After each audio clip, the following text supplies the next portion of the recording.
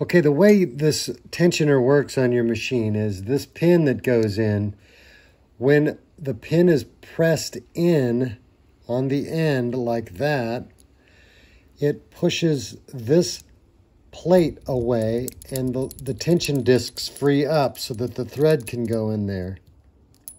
And then when you release the pin, it gets tight, so it has tension.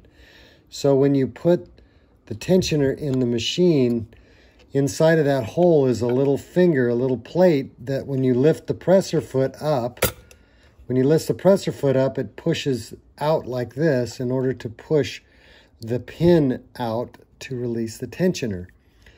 So what you do is you put the pin in, or in the case of a needle, you put it in and you make sure that it's protruding out a little bit, maybe like a centimeter or something. Every machine is a little different.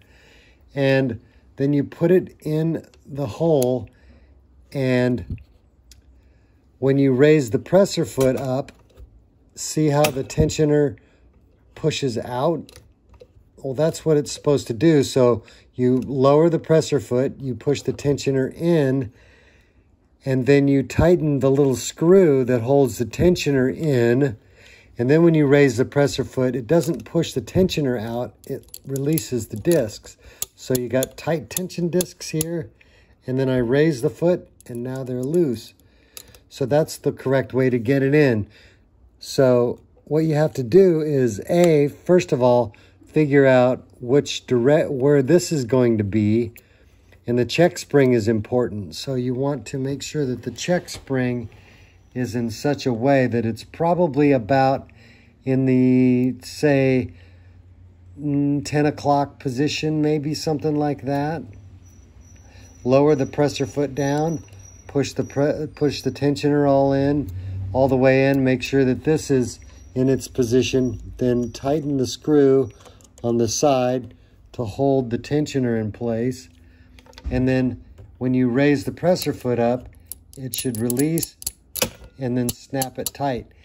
If it doesn't work, when you raise the presser foot, if it doesn't release, then your pin isn't, either the tensioner isn't pushed in far enough or the pin is too short. So then you have to take this out and get a longer pin. Whoops, I didn't loosen it enough here. You have to get a longer pin, okay? This pin has to be a little longer. If the pin is too long, then what's going to happen is the tensioner may be sticking way out and it may not work properly. So you've got a little bit of wiggle room in there, but that's the main concept behind the whole thing.